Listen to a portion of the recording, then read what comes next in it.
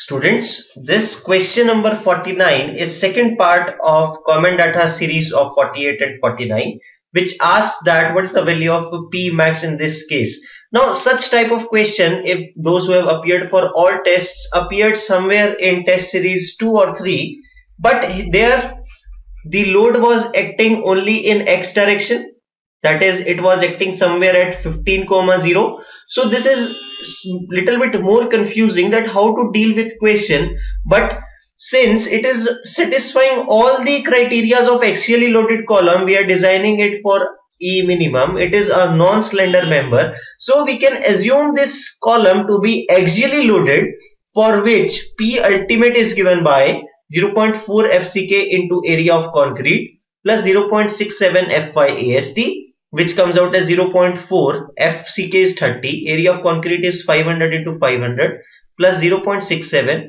into 415, area of steel is 20 bars, 8 in number, so pi by 4 into 20 square into 8, which comes out as 3923 kilonewton. So it is a straightforward question. The only confusing factor might be that since this load is acting as 5,5 at some eccentricity, then why we are designing it as an axially loaded column? Because as per recommendations of IS 456, it is passing the criteria for axially loaded column, which says that E design should be less than 0.05 is the D.